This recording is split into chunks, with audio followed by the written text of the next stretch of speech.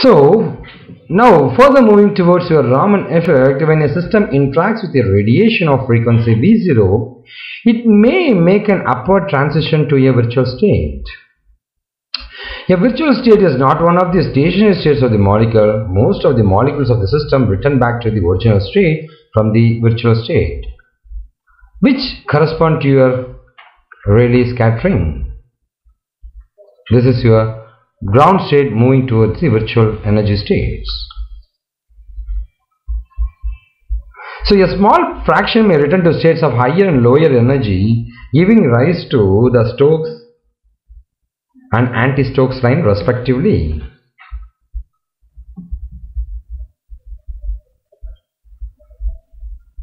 Now we'll talk about the applications of Raman spectrum. The spectrum is widely used in almost all branches of science. Raman spectra of different substances enable to classify them according to their molecular structure. In industry, Raman spectroscopy is being applied to study the properties of materials. This spectrum is used to analyze the chemical constitutions. The sample is via the lens the spectrometer is used. This is spectroscopy, and laser is passed from here. So this is your Raman spectroscopy, and this spectrograph is visualized here in the computer. This is how we are able to analyze the molecular structure,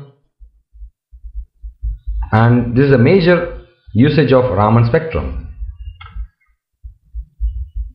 Thanks for watching a GTech video from GTech Company. Thank you.